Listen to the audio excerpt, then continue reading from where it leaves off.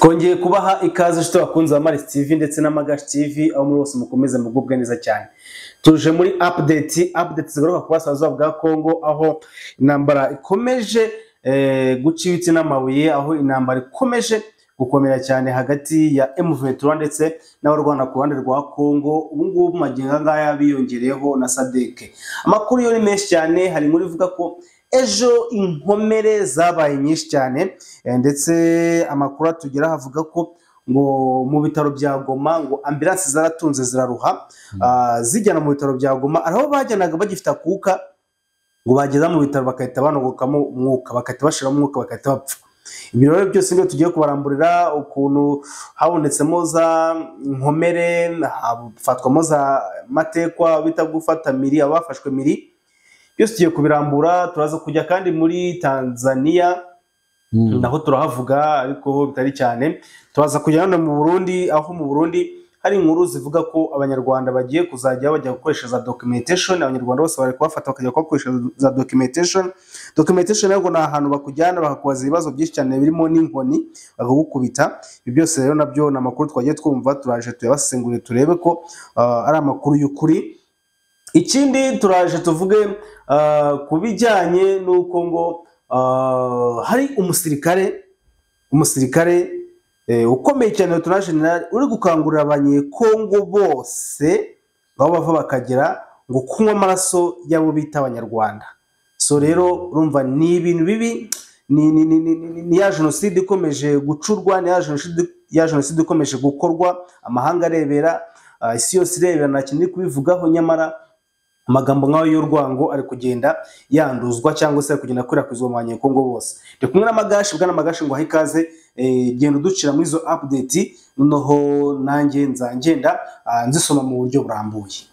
Intera Tours and Travel Agents ni company ifite uburambe mu gukata amatike y'indege. Bakora izi serivisi zikurikira: bakorera hano mu mujyi wa Kigali mu nyubako ya Tropical Plaza. Winjiriye neza aho Back Populaire na KSB bikorera, uhita ubona icyapa cya Intera Tours and Travel Agents. Sibyo gusa kandi ugenda ubona ikirenge cyanditseho Intera Tours and Travel Agents, kirakujyana neza ukahita winjira aho bakorera. Bafite abakozi b'abahanga kandi babyigiye, maze bakaguha serivisi nziza cyane. Wabasanga kandi hano Remera Gismeti munsi ya CSS Zigama, naho bahafite ishami. Ku bindi bisobanuro bahamagara kuri 07 80 1000 664 07 80 1000 664, cyangwa se ubasure kuri website yabo ni wa3.interetravel.com. Intera Tours and Travel Agents babaye ubukombe koko. Ese waba warabuze aho ugurira ibikoresho bya siporo? Igisubizo cyabonetse uyu munsi. Shalom Sport Equipment ibazaniye ibikoresho byose wakoresha muri siporo. Tubafitiye amagare, tubafitiye ingofero z'amagare, tubafitiye amajezi meza, imipira yo gukina yaba ya football, volleyball ndetse na basket, tubafitiye amagodiyo meza ndetse n'izindi nkweto z'ubwoko bwose. Tubafitiye imidari ndetse n'ibikombe. Tubafitiye kandi ibikoresho byo muri piscine, tubafitiye n'ibikoresho abasifuzi bakoresha. Dukorera hano Godiare ku muhanda uva Sonatibe, ni ku cyapa cya mbere bisi zihagararaho. Naho uri kuva Remera Giporoso urenga gato kuri Hotel Grand Legacy, ubundi ukareba mu kuboko kwawe kw'imoso ukahita ubona Shalom Sport Equipment. Ibindi bisobanuro wahamagara kuri 0788 433 252. Shalom Sport Equipment, igisubizo ku bakora siporo bose. Barakoze cyane abakunzi ba Magashi TV ndetse na Marisi TV aho batwumva baherereye. Reka ngire nti amahoro y'Imana nabane namwe. Mbere yuko wenda dutangiriza update, ndagira ngo nisegure ku bintu bibiri. Icya mbere, hari abantu nyine b'abajyanama bakuze bambwiye bati rwose amarangamutima yawe arakabije. Amarangamutima yanjye ngo kurira kuri kamera ntabwo ari byo. Ntabwo ari byo rero, ariko nyine ni ukunyihanganira. Njyewe uriye nikuteye. Njyewe uzi ko nshobora wenda abantu bamwe nta nubwo nkunze kubivuga wenda n'ibindi nkora wenda bijyanye cyangwa se bijya gusa ariko uzi ko nshobora no kuyobora ubukwe noneho bitewe n'ubukwe n'uburyo ndimo mbuyobora na emosiyo zihari nshobora kuriza umugeni ngashiduka nanjye numva nyine emosiyo rero haba mu byiza emosiyo ndazigira haba noneho rero urumva kugira emosiyo hari ahantu biba bituruka cyane cyane iyo numva ibintu binkora ku mutima cyane emosiyo zanjye ziragaragara ariko rero uriya nongere hanyuma rero urumva emosiyo ahantu ziba zaziye nk'hariya nongere tubivugeho gato uriya ngo ni Joshua oya buretse gato ni ukuvuga ngo emosiyo nk'ahantu ziba zaturutse ni ukuvuga ngo nk'umuntu uba mu Rwanda nk'umuntu uzi uko u Rwanda ruyobowe nk'umuntu ubona iterambere ry'u Rwanda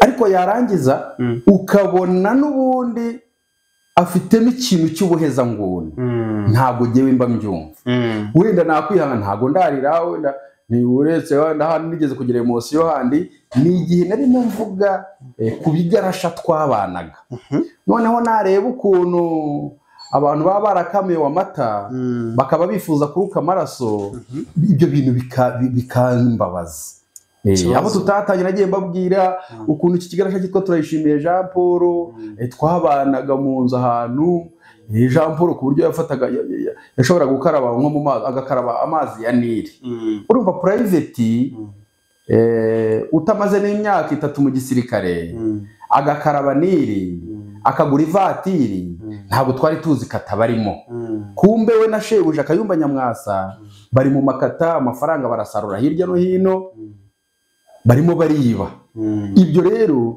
nibyo nagiye mbona noneho nkongera cya kigarasha cyene wacu abana bacyo private ugasanga abana be bariga muri Green Hills hanyuma rero ubwo ngubwo narebaga ubuzima bari babayemo hanyuma kubabwira ngo murekeraho kwiba bigatuma bahindukira bakaba barimo batuka bagira bate basebye umukuru w'igihugu ibyo nabyo bikantera emosiyo nkurikije ubuzima abantu bari babayemo so rero ayo ni marangamutima yanjye ni kuri yameze nshobora no kuba nyoboye imisango y'ubukwe cyakora wenda iyo nabaye umusaza ubu rero abantu ntabwo bazi ko njya nsaba abageni ariko no kuba ngo ibiganiro nkora ngo siyo ziza bitewe n'icyo ndiho cyangwa bitewe n'uwagikoze ninde ni muntu ki kubera iki mwose iyo zaje navuze ku bantu bitwa abakozi b'Imana uri umukozi w'Imana ugomba kuba intangarugero ugomba kuba ufite ukuntu witwara ugomba kuba uzi ibyo uvuga naho bivugira n'igihe cyo kubivuga so rero amarangamutima aba yaje bitewe n'umuntu ukoze ikintu ntakekaga nuko amarangamutima aba yaje yego icya kabiri rero naje kwibeshya ku bantu navugaga cyagiye bicanaga hirya ukomeje nk'ujya muri Kivu y'Epfo mvuga ko abahunde n'abahutu ngo bameranye nabi ariko abahunde umuyobozi w'abahunde we izina rye hano nari naryanditse ndahabuze ariko ugasanga ahubwo wundi uyoboye abahunde hari umugabo witwa Nzabona w'umuhutu kaze cyane ndetse ukomeye ku buhutu we rero yashakaga kurya inka z'abatutsi hanyuma rero uyu nguyu ukuriye abahunde bayoboye akavuga ati ntabwo bishoboka naho rero iyo mirwano yakomereje uriya urumva umwe aravuga ati have undi ati byanga bikunda ndazirya rero urumva ko hariho abantu bo gushimirwa ahubwo so uyu mugabo rero ukomoka mu bahunde Imana imuha umugisha kuba yarahagaze ku nka z'abatutsi ntiziribwe n'abariya bagome n'ibyo bintu nifuzaga kuvugaho gatoya gukosoraho gatoya muri twigire muri update rero cyane ni ukuvuga ngo rero nk'uko nababwiye ejo turi mu kiganiro twababwiye ko imirwano irimo kuba habanje sharingi za FARDC hanyuma nza kubabwira uburyo noneho izo sharingi barabanje barabihorera bigezeho baravuga bati reka natwe tugire gute reka natwe tubereke ni ukuvuga ngo bariyo rero kubera tageti zabo aba FARDC ni hubuhubu nyine cyane ko ntibaba bazi aho bari bapfa kumva gusa ngo ari Karuba bagahubura amakompora Karuba bakumva ngo ni Mushaki bagahabura amakompora ngo Mushaki nta reke bakoze kuko ntago babona aho baca bakora reke ubundi ubundi mu gisirikare ntabwo ushobora gutera kirazira gutera ahantu utatase kugira ngo utere ahantu urabanza ukahatata iyo umaze kuhatata rero uravuga ati aba bantu baherereye aha n'aha hari abantu bangana gutya noneho bafite imbundi zinizi bityo nawe bikaguha uburyo ushobora kwitegura mu kugaba bya bitero byawe rero bitewe naho M23 iri naho FARDC iri FARDC nta butasi bwayo kuko usanga n'ibyo bakora n'uburyo barasa usanga ahubwo birangira barashe mu baturage b'inzirakarengane bakahagwa ni muri urwo rwego rero M23 nayo yeguye imbunda 120 narababwiye ejo cyagiye mbereka ni target bayifataga wajya kubona ukabona bashyiramo ikompora imboni zacu ziri hariya bati twajyaga kubona rwose tukabona utuntu turimo turazamuka kumbe bakurasiye abantu bita abaSADEC SADEC barashwe intambara ngira ngo yageje nko hafi nko masaa 4 z'ijoro ndetse iyo ntambara banayiramukiyemo iyo ntambara rero yaguyemo abaSADEC barenga 45 baje bakurikira abandi 9 twababwiye mbere ndetse mbere twari twavuze ko bafite matekwa 3 za SADEC uyu munsi rero naho habayeho matekwa reka mbabwire rero ku rugamba rwari rumeze nukuvuga ngo abantu njya mpora mbibabwira nukuvuga ngo isake hari ibyerekezo bitandukanye kandi birimo M23 nukuvuga ngo iyo ushushanyije nk'uruziga noneho uruziga ariko nturwuzuze nukuvuga ngo ahantu FARDC byibure twa kafite umutekano ni mu nzira ivigoma yerekera isake aho ngaho nta kibazo ndetse no mu buryo mu kuboko kw'iburyo uragenda nyine ukarenga aho ngaho ukarenda ugera isake ariko ni ukuvuga ngo iyo ugeze isake M23 yo ahantu iherereye ni ukuvuga ngo hari abari za Rutobogo aho bita kuri kafe hafi aho ngaho hari umugezi witwa Gihira uwo mugezi wa Gihira rero hafi aho niho hari umuhanda ujya hehe muri Sud Kivu aho ngaho hari ibirindiro bya 23 ndetse imaze iminsi yarwanira none ibindi birindiro ni ukuvuga ngo M23 rero yo ni ukuvuga ngo wenda abantu bari mu Rwanda kono nabashushanyiriza ni ukuvuga ngo tuvuge ko isake ni nka Nyabugogo kuko nayo isa nkaho iri mu kibaya iri ahantu hasi y'imisozi tuhagereranye n'isake tuhagereranye na Nyabugogo ushobora kuza Nyabugogo rero uturutse hehe uturutse za Rebero na za Bugesera tuvuge ndareba ukaza ukagera Nyabugogo rero ushobora kuza Nyabugogo nanone uturutse hehe tuvuge Shyorongi ushobora kuza Nyabugogo uturutse nko kuri Ruriba ushobora kuza Nyabugogo uturutse nko mu Gasyata barimo barabyumva so ni ukuvuga ngo rero ibi birindiro mu 23 irimo nababwiye Rutobogo mbabwira hari abandi baturutse Kicanga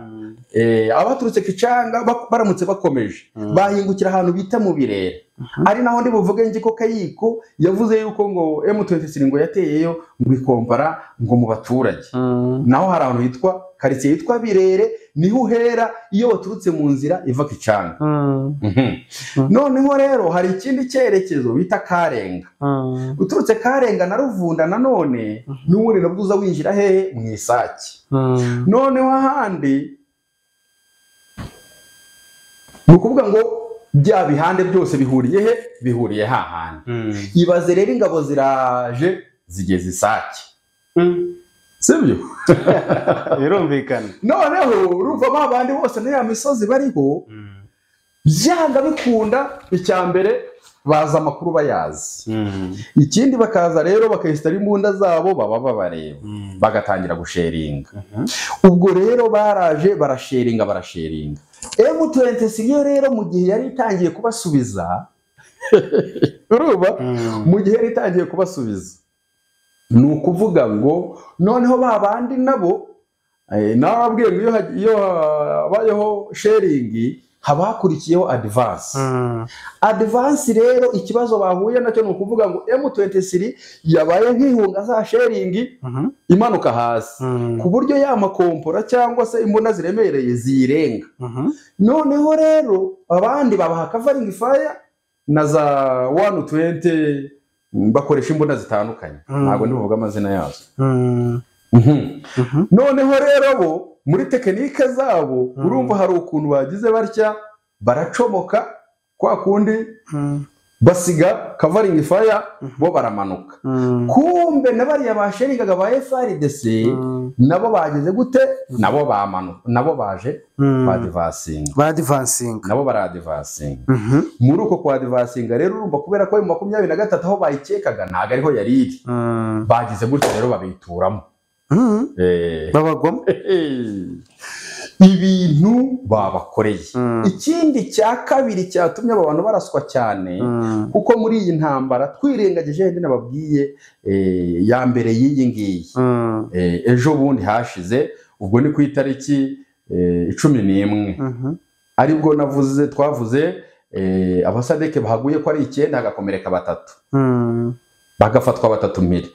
Urumva niba ahantu hapfuye 9 hakagira abafatwa mpiri, ubwo haba habereye ibintu byinshi, kuko kugira ngo hakomere apfa abasirikare 9 habonekemo n'amateko, ni ukuvuga ngo baba basakiranye, icyo bita gusakirana. Aho rero urusha undi imbaraga aho ngaho bita byigaragaza. So muri kwa gusakirana rero ikindi kibazo aba bantu bagize turi bunavugeho nuko habayeho miscommand cyangwa se komandoma idahagaze neza hagati y'ingabo za FARDC ndetse n'ingabo za SADEC. Komandoma yabo yarananiranye, bananiwe kumvikana. Ibi bintu twagiye tubibabwira. None rero no kuvuga ngo ibaze ba bantu bahuriyemo, ni nko kwa kuri twavuga ngo ufashe CNN ukazishyira mu icupa ukazijyana ugiye kuzikaranga, hanyuma zo kuko ntabwo zizi icyo zigiye guhura nazo, ariko nazo ubwanyu zigenda ziryana. Ibaza abasirikare baje baryana, ntawe uzi ngo uyu ndakomandingwa nande cyangwa ndakomandingwa nande. Noneho bahitamo ko bagira gute buri bantu birwariza. Noneho ibaze kugira ngo South Africa cyangwa se abo birwarize ba SADC kandi abantu bahamenyereye ari FARDC, urumva ko haba habayemo misunderstanding. Ya misunderstanding rero niyo yatumye bakomereka ari benshi, bapfa abarenga 45. Iyo niyo mibare baze kubona aho habayeho inkomere zirenga 109. Ni ukuvuga ngo hari n'abandi bakomeje bapfira hehe mu bitaro by'Igoma. Ni ukuvuga ngo babyutse, nubwo babyutse barwana bagira ngo ahari bagire covering fire babashe gukura imirambo yabo ku kiwanja, ariko imodoka zari bicika aho zavaga Isake zijyana inkomere Igoma. Ubundi muri terme medicale hari ibintu bikorwa. Ni ukuvuga ngo iyo habaye intambara nk'uko, mbere y'uko ureba uwapfuye ugomba kubanza kureba uwakomeretse, kuko uwakomeretse abashobora no kuvurwa wenda akaba azagaruka ku rugamba. Icyo gihe rero mwita ku nkomere cyane. Ni ukuvuga ngo rero kwakuza baje batwara inkomere ariko inkomere nyinshi nazo zakomeje gupfira mu Imoni zari zirembye cyane zikagerayo bitakibashije kuzirokoka, zikagerayo ariko byanze bitewe n'uburyo bakomeretse. Aho rero ni ikibazo gikomeye cyane. Ngiyi imirwano rero abantu wenda baraza kumbaza bati noneho ko mbona nta morale kandi bigaragara ari cyo bita gufawuru. Umefawuru no kuvuga ngo kamanda uri hejuru yawe, iyo ugiye ukarasaduye neza ukamuha neza umefawuru ni mefawuru nuko ngo bya sibyo. Rero M23 kuvuga ngo baraza kumbaza bati ko habaye ko ni umefawuru na kwa nini hauna morale iko juju zaidi. Kana morale hano hafi y'ahantu dukorera hari umuntu urwaye, niyo mpamvu nijwi narigabanyije. Babyihanganireho na morale uyu munsi ntabwo iri bube ari isanzwe. So rero ahantu habereye n'ubundi mirwano ariko urebye kwari ukugira ngo ni bya bishiringi byabo kwari ukugira ngo babashe kugira uburyo bakuraho izo mayiti zabo kuko baraye batunda ijoro ryose cyane cyane ko bagenda babihisha abaturage kugira ngo batabagaragariza intege nke zabo muri uru rugamba bahanganyemo na M23. Ikindi rero aho bita Matanda naho na za Rushoga naho uyu munsi barwanye. Ibisubizo rero by'imirwano yabaye uyu munsi buri byanga bikunda iraba ari update ya mu gitondo. Nuko byagenze. So tugende ku yindi na Karuba habaye Karuba nanga bita mu birere ari birere byanuza bya ari birere bya za Karuba utaza Bashari naho habereye imirwano. Ariko abantu bamenye ko ibirere tuvuga ni mu birere byanuza bya ibirere tuvuga ni ibirere by'isake ntago ari ibirere bya Goma. Byaga ibirere bya Goma. Umuntu uriyo tunaje nasinde agenda kangurire kuko abanyekongo bose ngo kuzanywa amaraso y'abatutsi. Rumbe ikibazo ingengabitekerezo ikomeje kubibwa abantu bose barebera isi yose irebera abanyekongo bose namwe uri kubigira icyo bivugaho urukumva ni bitagahinda cyane.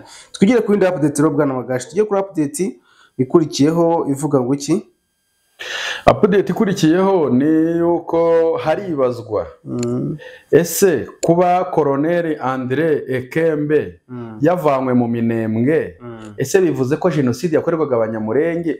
Uyu Colonel André Ekembe ni umuntu wa mbere w'umugome wahemukiye abanyamurenge cyangwa se abatutsi kuko we abanga urunuka igihe cyose amaze hariya abanyamurenge bari baragowe.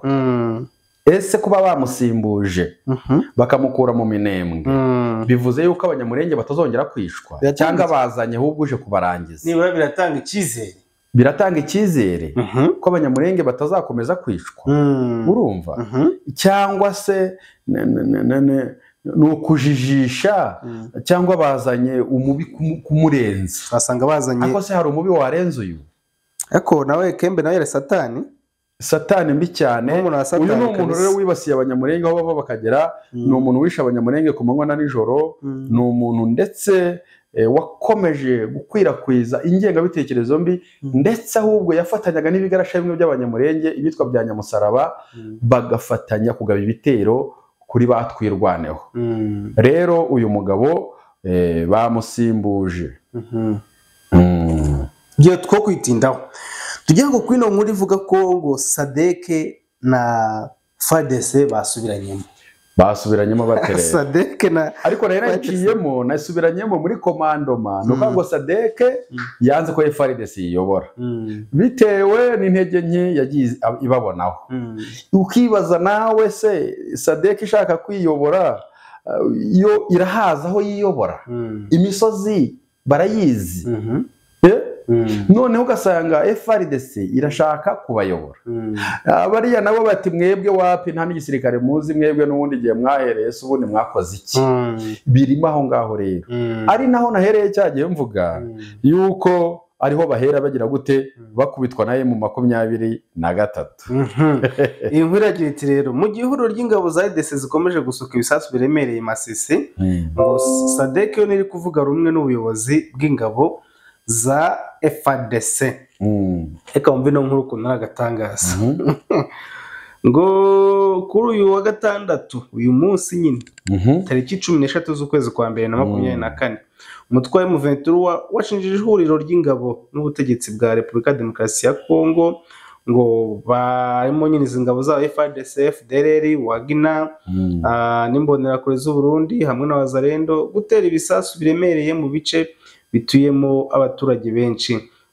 Nkuko byavuzwe nuko biriya bisasu byarashwe muri lokalite ya Mushaki, Karuba, Ruvunda, Nkingo no mu nkengero zaho. Uri kumva inkuru ikomeza igira iti aya makuru yemejwe n'umuvugizi w'umuvugizi bya politiki bwana Lawrence Kanyuka aho yagize ati ihuriro ry'ingabo z'ubutegetsi bwa Kinshasa ari bo nyine abo twavuze haruguru ngo bateye ibisasu mu baturage baturiye ibice byo muri Masisi. Ishimangiye agira ati M23 ikomeje kurwana ku baturage n'ibyabo, ariko kandi ngo irambiwe gukomeza kwihanganira ubushotoranyi ndetse n'ubugizi bwa nabi bukomeje gukorerwa abaturage. Abaturage bakomerekeye muri ibi bitero byagabwe n'ihuriro ry'ingabo za FARDC ntacyo Bwana Kanyuka yabivuzeho, ariko amakuru duhabwa n'abaturage baturiye Masisi bavuze ko abakomerekeye n'ino mirwano batarabasha kumenyekana umubare, ariko ngo barahari. Uri kumva ibyo bintu? Ko bahari bwo barahari, ariko ntabwo baramenyekana. Uravuga mu bahe? Abaturage nyine bakomerekeye muri iyi mirwano ntabwo byaba. Yego, mwe ibisasu nyine basutse. Gusa ibi bisasu wowe byahitanye abasirikare barenga 45. Oya, ni by'uno munsi nyine turabifatanya byose rero, tubifatanyize hamwe. Ari byose intambara yatangiye ejo. Abyo muri Sake iraza report twavuze kane zo muri Sake. Uno izi ngizo ni zabaye no munsi kwa 13 kwa gatandatu. Ngo ibibaye mu gihe amakuru agera ku mboni zacu avuga ko ingabo z'umuryango wa Afurika y'Epfo SADEC zizwi muri operation yitwa Samediarasi ngo zaje gufasha FARDC kurwanya M23. Kuri ubu niziri kuvuga rumwe n'ubuyobozi bw'ingabo za FARDC. Ati kuki rero aya makuru akomeza avuga ko SADEC na FARDC batumvikana hejuru y'abayoboye iriya operation yo kurwanya M23. Nuko byavuzwe nuko SADEC yasabye FARDC kuyobora ibikorwa bya operation yo kurwanya M23. FARDC yo ntiyabikozwa, yarabyanze. Uri kumva, maze SADEC ihitamo kwitaza ibikorwa by'ingabo za DRC kurwanya M23. Umusirikare wa FARDC waganiriye na MCN ariko yanga kuvuga izina rye yagize ati SADEC rwose yahisemo kwigirayo. Ubu niri kuvuga rumwe n'ubuyobozi bw'ingabo za FARDC barapfa kuyobora operation no kurwanya inyeshyamba za M23. Yakomeje agira ati SADEC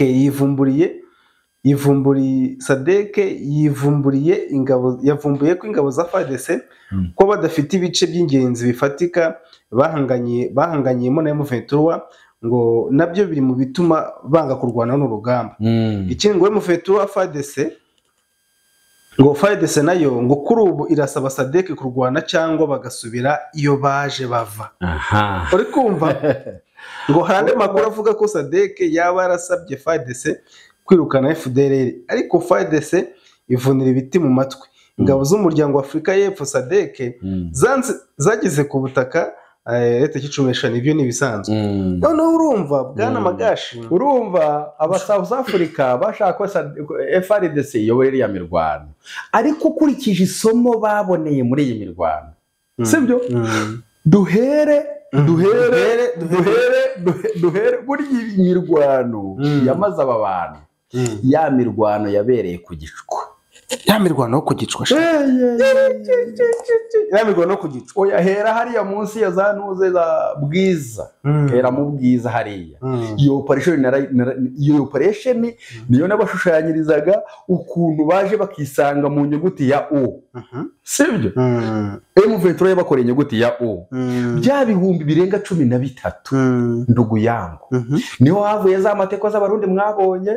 Niho havuye nukuvuga ngo izi ngabo zarapfuye, babahibu barapfuye, kugeza ubwo noneho imisozi yose yuzura imirambo n'inka zanga kurisha. Kugeza ubwo M23 yabwiye abaturage ngo be kunywa amata. Kubera iki? Inka zarishaga ahantu hari imirambo. M23 ugeraho isaba umuryango wa Red Cross, sibyo? Kuza gushyingura, bashyinguraga na tingatinga bagacukura ikinogo bakagira gute, bakaza bakanagamo. So rero iyo mirwano yarabahabuye. Indi mirwano yabahabuye ni mirwano ya Kicanga. Cyagiye bafataga yamura, cyagiye bazingiraga abarundi bakazenguruka iyo baciyo za Butare. Sibyo? indi mirwano yakurikiyeho nanone rero nayo yabaye ya hatari ni operation nigeze kuvuga hano yitwa operation Fuku. Operation Fuku ni ukuvuga ngo bahise operation Fuku abanyekongo ngo bitewe n'uburyo M23 yakoze operation ngo bagiye babona ngo icuburutse mu gitaka wese ya namafuku cyangwa n'abantu urumva rero iyi mirwano yose yashegeshe ari nayo mirwano urabona uyu muyobozi wa Hibu uriya wiripotinze uriya mukoroneri ni ukuvuga ngo nawe arabizi neza yabonye ibyababayeho urumva rero nahangaho uri mubonera ko FARDC ibyo kurwana ntago ibikozwa rero nabariya nabo South Africa nayo kabaza ese ahantu twari kurwana duhagaze twasanze mwarahatanze urumva barahatanze ntantuga bahako barahatanze bakabaza mwe muratekereza ko turi burwane duhagaze hehe nkuko nabibagerageje ngitangirira rero iyi video naberetse uburyo nyine M23 iri kuri iriya misozi bose basa nkaho bareba he muri hariya aho bita Isake ese uraza kurwanya umuntu uri mu kibaya wowe uri undi ari mu misozi uri mu kibaya arabikora nyandi batari n'amakompora kubera ko bayatera ku musozi amakompora akagira gute agakomeza yizamuye akajya mu baturage so rero iyi ntambara ahantu igorane ni ukuvuga ngo icyambere nuko SADEC yaje isanga ahantu bari guhagarara barwana harafashwe na M23 ini ryo kosa nabaraga kuri M23 n'ubwo mu gihe SADEC yaje mutarafata muremure mutarafata mushaki mutarafata karuba mutarafata Kichanga na Karenga ibi bintu bizabagora ariko bo kabyara abana nabo bo kabyara abakobwa n'abahungu ibi bintu ntago bigeze banenguha rero SADEC igeze ahangaha isanga imisozi yose barayikabye barebye hakurya ngo basanga amahoro bavune mu Rwanda bati ibi bintu ni ibiki ubu rero abangaba ndagira ngo mbabwire ngo ko baje kurwanya abanyarwanda ko ariyo mvugo ya Kisekedi ko baje kumaraho abatutsi hanyuma bakaza kwifatanya na FDLR urumva Congo yindi mpamvu batarimo kumvikana ubu SADEC iriho icyasha cy'uko igiye kwifatanya na FDLR nuko bagiye kwifatanya n'umutwe w'iterabwoba ese koko barifatanya ese ni gute ahubwo barimo bagwa mu mirwano bigaragara ko bamaze kwifatanya kuko FARDC ntago irakuramo FDLR urumva rero abantu bagomba gushwana ese ubu nanjye ngiye gufasha FARDC nibyo ariko se FARDC ko yivanze na FDLR ubundi ibi bintu ndabigira gute ubu natwe tugiye kwitwa ko tugiye gukorana n'abajenosideri n'imitwe y'iterabwoba urumva badafite rezo yo kurakara ibi nsubire kuri cya kibazo cya Ramaphosa aho yisobanuye igihe perezida wa Uganda Museveni yamudomaga akisobanura avuga ko inteko ishinga amategeko y'iwabo ngo yamunanije aho ngo yaberetse yuko nta logistique ihagije yo kurwanya ziranye cyama za 23 sibyo ahubwo ubu yabanje kubitekereza ko agiye gufatanya na FDLR Imana ishimwe none tujye muri Tanzania ndibaza ko nyakubahwa Samia Suluhu Hassan adashobora kwemera ko barwana bafatanyije na FDLR noneho kaka yamusuye banagiranye n'amasezerano yo guteza imbere inganda zitunganya amata abandi barafunga imipaka n'indagara abandi bari mu mishinga ibyara inyungu ibihugu byombi ibi bintu rero kubihuza biragoye icyambere kuba SADEC igiye gufatanya na FDLR Uburundi na Congo byamaje kuza Uburundi na Congo byo byamaze kwiyunga na FDLR cyane ko ingenga bitekerezo yabo yo nimwe niyo gutsemba abatutsi sibyo aho ikibazo kirimo nubwo nabari abaye mu 23 kuba bari kumwe n'andi moko menshi atandukanye ni ukuvuga ngo hari ikibazo kubona SADEC nayo ije gufatanya na FDLR ije gufatanya na Merishiyane nkuko perezida Museveni yabivuze nabura tuvuge ko SADEC yapfuye kugira agasoni surumva gahari kandi batangiye kugwa ku rugamba cyangwa ushaka gutinya nabo bari gutinya ko kandi nabwo nanone rero kuba perezida Ramaphosa yavuze yuko ngo inteko ishinga amategeko yabo yamunanije akagaragaza ko hari ibihugu byagomba kumufasha nka aho yavuzemo Angola akavugamo igihugu Zimbabwe, Namibia, ubundi nibyo bihugu bari bizeye kuko bimwe bifite n'ibikoresho, burya ngo rifite ibikoresho, ifite za migi, ifite iki, ntuzi ifite za helicopter zigezweho, hariya nyine kwa Mugabe muri Zimbabwe se, muri Zimbabwe na Namibia wenda biriya bihugu byo birayirusha. Aravuga ati ariko rero nabagize ubwiganze mu gutora iri tegeko ryo kohereza ingabo hehe muri Congo. Ese bariya abadepite bari mu nteko bo batekerejeho ko abasirikare bohereje muri Congo bagiye gufatanya na FDLR? Ese nta kimwaro bazagira cyo gufatanya na FDLR? Ibyo rero turabitegereje. Ariko nkurikije ijambo Ramaphosa yavuze, nkongeraho isomo M23 yahaye izi ngabo za SADEC, ndumva igihe kigeze koko kugira ngo Afurika y'Epfo yikure muri iyi ntambara. Niba ari abantu barimo barwanya jenoside nk'uko bahanganye n'abayisirayeli, bandikiye Isirayeli n'abanyabihugu ngo bishyigikiye ngo Afurika y'Epfo, bavuga ko Isirayeli ngo irimo gukora jenoside. Ise nayo irabatumuka rero bwa ati nasone twe turirwanaho, murabona abatwishe batukabye bite, nitwe twatangiye cyangwa nibo batangiye? Aba nabo bakabaye burya na BBC, urumva na BBC na Voix d'Amerique iyo bagiye kuvuga kubanza gushaka kuvuga umutwe wa FDLR, sibyo? Urumva iyo bagiye muri ariya magambo ibihugu byombi biteranamo amagambo, aho kugira ngo babanze FDLR, kubera iki babanza M23? Aho kugira ngo bavuge ko u Rwanda rufasha M23, kubera iki batabanza kuvuga ngo FDLR ifashwa na leta ya Congo? Kuko FDLR nta nihuriye na nta imyaka imaze n'imyaka M23 imaze, nta hantu bihuriye. Kwanura gacuritse. Agomba kuvuga ngo aho kuvuga ko Congo itera inkunga amini FDLR, kuki bavuga ku Rwanda, kuki u Rwanda rujya rubaza imbere, wari ubicuritse rero. Urumva ako kantu uze kugakosora, kubera iki u Rwanda ari rwo babanza kuza? So niza mvugo rero z'ubuheza nguni, niza mvugo zo gukura zo kwikuraho ikibazo ugashaka bukegekaho, bariya n'abanyekongo, u Rwanda n'u Rwanda. Ari naho mera mbabwira ni ibi bintu baba bavuga, niba bakubitwa n'abana ubwo se aramutse ahageze byagenda gute? Niba M23 yarazengereje abanyekongo gutya, ubwo barimo bavuga u Rwanda mu matamatama yabo, ubu u Rwanda ruhageze byagenda gute? Ese batekereza ko u Rwanda rumanutse rukamanukira hariya moro bava nk'uko aba South Africa bahabonye, bibaza ko byagenda gute? Ese aba South Africa n'aba ba FDLR n'aba bakatanyama bose birundiye muri Goma uyu munsi, ubu ngubu babahurijemo, ubundi batekereza ko bakorera withdraw hehe? Bahungira hehe? Bahungira mu Kivu cyangwa bagahungira mu Rwanda? Nizo nzira zisigaye. Ibi ngibi rero yiri umuhanga mu ntambara, urabanza ukareba niyo ugiye gutera, ese withdraw yikorera hehe? Aba bose rero jewe nta n'igisirikare mbabonamo. Uti gute? Ni ukuvuga ngo mbere yuko ukora urugamba, mbere yuko watakinga eneo z'uwitwa adui wawe, urabanza ukareba ngo ese adui nandusha imbaraga, ndakorera withdraw hehe? None se South Africa niba baraje kitegeza kabona haruguru hari Rubavu, hariya hari Kibumba, hariya hari Karenga, hariya hari Muremure, hariya hari Karuba, ahantu nkaho hose bari muri bonde.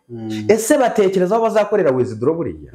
Mu gihe baje kurwanya bashyigikiye noneho igihugu cyifuza gutera u Rwanda, kandi ariho babona bashobora kuzakorera withdraw, birababaje biteye n'agahinda. Kuba witwa ko wize igisirikare ukaba ubona yuko nta n'ahantu wabona withdraw, ariko ugakomeza ngo ugiye kwataka. Nanjye ubu ndibaza niyo M23 iramutse badevasinganye, ahubwo ikibazo gihari buriya se, buri ikibazo gihari na Amerika na Loni. Buri Amerika irabizi ko ingabo za M23 zitarasa kuri Loni, niyo mpamvu rero bariya bose bazaza M23 batsindagire hehe? Hariya mu mujyi wa Goma. Mu minsi mike batangire baburi ibyo kurya n'ibyo kunywa n'iki byose, induru zitangire zivuge. Ariko wabayeho kwa devasinga, M23 ka devasinga muri eneo, igaturuka muri eneo zose irimo, bakaza baje guhurira i Goma. Iriya ntambara yabacanga abanyekongo bose. kandi yabacanga badafite ahantu bari bukorere withdraw kuko withdraw ya mbere ubwo ni uguca mu mazi uri Karuba no kumuremure yanabarasira mu mazi undi nzira isigaye ni ukuza mu Rwanda ese ngike kayiko n'abandi nakiri umwami biteguye kuza mu Rwanda tukabakira tuzajya kumuha interview Gisenyi ibyo yigize none yatanga interview azahita binabwiza rero ngaho buri muntu wese abukwiye gutera imetero ariko abangaba niho mbabona ko igisirikare cyabo bize nyine ni cya kintu cyo mu bitabo ariko kuri ground iby'ubinyeshyamba sinzi niba babitekerejeho batekereza ko umusada waturuka hehe mu gihe bameze kuri batekereza ko bakorera hehe withdraw rero mu by'ukuri uru rugamba impamvu rurimo rubacanga nabo ubwabo batangiye kurendwa kumvikana n'uburyo iyi ntambara iteguye n'uburyo iyi ntambara ishobora kurwanwa icyambere ntano bahagarara kugira ngo barwaye na M23 ahubwo M23 this is your time to attack your enemy please mwikomeza gutegereza ariko urumva nyine nuko nguko bimeze hariya harimo Loni harimo Amerika buriya Goma nabivuze kenshi abakunzi ba M23 mujye mumbabarira nababwiye ko Goma ntabwo ari ya Congo Goma ni y'abanyaburayi n'abanyamerika hariya niho waca imari z'abanyamerika rero kurasa Goma egari kurasa Amerika kurasa Goma egari kurasa abanyaburayi ni barusahurira mu nduru rero ntimurenganye M23 ugereje nawe M23 iri ahubwo muyisengere ubu ngubu amahanga atari yavuga ati rwose ikibazo cya M23 kirumvikana ni mushyikirane n'iki byose nta kindi kintu cyaba cyakorwa reka dusubira ngo Loni buriya ntubona ko bashatse no kuyongeza umwaka buriya kwera kugira ngo nyine ni nk'agakingirizo ako ngo batanze igihe bazagendera niryari agiye berekana ngo bazasezera rwose first flight riryari reka mbikwereke mu hanyuma rero twihuse duciye mu bya Tanzania nanone nuko nyakubahwa perezida wa Repubulika y'u Rwanda yagiriye uruzinduko rwo kwizihiza kwibohora cyangwa se ni mapinduzi niko nabivuga kwibohora kw'ikirwa cya Zanzibar cyahoze gikoronejwe n'Abarabu cyabohowe rero ndabyibuka twajyaga tubiririmba mu ndirimbo umugabo witwaga Karume Karume rero ni umuntu w'intwari aho Karume hamariye kuhabohora yumvikanye na perezida wariho mwarimu Kambarage Julius Nyerere bahuza Tanganyika na Zanzibar bibiki biba Tanzania bahuza Tanganyika mbere Tanzania yitwaga Tanganyika okay twagiye ngo MONUSCO yatangaje uko gahunda yayo yo kuva muri DRC iteye ngo leta tariki 13 z'ukwezi kwa mbere 2024 bisa saa 10 zuzuye mu 13 ngo Jean de Dieu tuyizere uri kumva mu misiyo y'amahoro y'umuryango w'abibumbye muri Repubulika Iharanira Demokarasi ya Congo MONUSCO yatangaje ko gahunda yayo yo kuva mu burasirazuba bw'iki gihugu iteye iyo gahunda yatangajwe mu kiganiro umuyobozi MONUSCO Bintou Keita na Minisitiri w'Ububanyi n'Amahanga wa EDC Christophe Tundura bagiranye n'ikinyamakuru cya Kinshasa kuri uyu wa 13 Mutarama uri kumva ngo Bintou yasobanuye ko ingabo za MONUSCO ziba mu ntara y'Kivu y'Amajyaruguru arizo zizahita zitaha mbere kugeza tariki ya 30 Mata 2024 zaba zaramaze kuva hariya hakurikiyeho izindi zo muri Kivu y'Amajyaruguru zo muri hazabanza za Kivu y'Amajyaruguru hano zabanza izo muri Kivu y'Amajyepfo akurikize izo muri Kivu y'Amajyaruguru rukumva ziri izo muri turi nazo zikurikireho turi n'indi ntara yo kwayiha ndabizi zikurikiyeho nazo umuyobozi wa MONUSCO yatangaje ko ingabo zabo niziva muri Kivu y'Amajyepfo zizashyikiriza inzego z'umutekano zo muri DRC zasinyego ibice zigenzura kandi ko akanama ka UN gashinzwe umutekano kazagenzura uko bizakorwa yagize ati akanama gashinzwe umutekano kazagenzura uko bizakorwa mu rwego rwa politike n'urw'ibikorwa rwa gisivili mu bikorwa rwa gisirikare no mu bikorwa rwa politike ya gisivili uko icyiciro cya mbere cyo gutaha kwa mbere kwa UNESCO muri Kivu y'Amajyepfo kizagenda ngo nuko ngo bazafata indege hariya nyine Bukavu bakahita bagenda abandi bo muri Kivu y'Amajyaruguru bazakurikiraho haheruka bo muri Ituri kandi nguko reka rero tunasoreze kwino inkuru ivuga buryo ki ngo abanyarwanda bari i Burundi ngo bari gucurirwa umugambi utari mwiza ni inkuru wenda twavuga ko it's an update ariko idafite fact byinshi byimbitse turaza kubikurikirana kuko dufite n'abavandimwe i Burundi tubaza na za muri zacu zo muri numvise nuko hari abantu barimo kuhagera ngo bita muri documentation ngo kubakoresha documentation ariko ngo bakabita mu buryo bukaze angezeho ngo nuko ibujumbura ubu hari kuba umukwabo apana abanyarwanda n'uvuga ikinyarwanda wese bagomba kumupakira panda gari z'i Burundi urukumva mbere yuko bamuzana bakamunyuza ahantu bita muri documentation muri documentation barakudokimata urumva ni ukuvuga ngo bagomba kubakorera screening ku buryo batazongera kuruza amazuru i Burundi ni ukuvuga ngo amakuru atugezeho ni ukuvuga ngo leta y'u Burundi nta munyarwanda wemerewe kuva i Burundi ngo we yitegere aze ku mupaka yambuke oya bari kubafata bose ngo bakabakusanyiriza ahantu bita muri documentation ngo ni ahantu twarahabonye abashaka kumenya muzajye kubaza Jackson yarahafungiwe yahise bamuremure baragukubita n'inzoka y'amunda bakayikubita mwabonye wari vice president w'u Burundi ibintu bamukoreye baramukubizanira nk'umwana muto my friend umva ukuntu bimeze hariya niho bagenda ngo barabakubita narabibonye hari n'amafoto narayibonye baba we barabakubita bakabatwika arayimbonye akadokima kandi uriya we ravugagamo n'ikirundi bamutwitse hano hose mu bitugu na hehe urumva niyo nuze noneho na antene ye barayikeba bamukoreye icarobozo pe ikibazo rero ngo leta ya Kigali yo binyuze ku muvugizi wawungirije bwana Rem Kwarinda ngo yahumurije abarundi bakiri ku butaka bw'u Rwanda ko nta kibazo na kimwe bagomba kugira umva mu Rwanda n'amahoro ngo ko kandi ku badashobora gufata ku badashobora kuba bifuza gutaha ngo naho nta kibazo umupaka y'u Rwanda irafunguye ngo kandi n'abifuza n'abari bundi bifuza kuza mu Rwanda nabwo nta kibazo kuko ndakeka aho baca hose umurundi gusohoka nta kibazo gihari so waza nawe nta kibazo dusoreze rero kuno muri ivuga ko urugo rwa shefu wa groupe ya Bijomba ngo rwari rutewe n'abagizi ba nabi mu Bijomba nyine ubwo nibyo ni ikibazo reka turebe niba hari